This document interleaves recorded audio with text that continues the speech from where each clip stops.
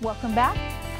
This is another session for Sozo Basic, and this time we're going to teach you about our self-protection mechanisms, and we call this tool the wall, okay? So what we do when we look at this is, how do we protect ourselves?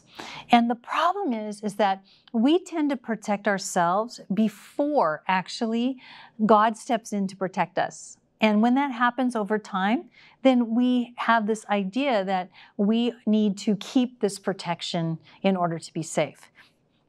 It doesn't actually keep out harm, but it kind of lets us know what harm is going to come. So we're kind of like trying to control the damage of the harm.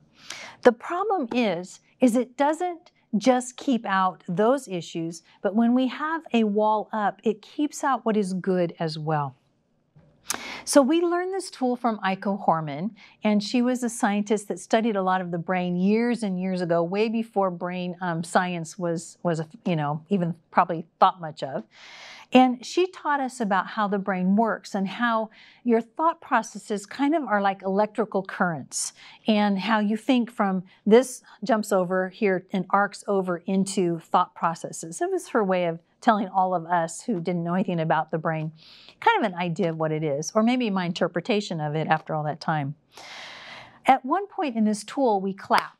And the reason why we clap is, she says, for the brain, it actually arcs over into a new pathway. So it like jumps and moves into a new pathway. So just so you know, as we go through, that there is a clap that we will do in this part of it. So here's the tool.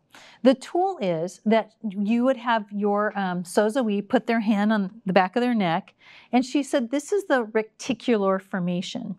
At the time, it was thought that the reticular formation stored early childhood memories. And so what you're doing is you're asking the Lord to fix those early childhood memories in a certain way. You're not in a memory, but we're dealing with the effects or the belief system that happened and the protection that came up, right?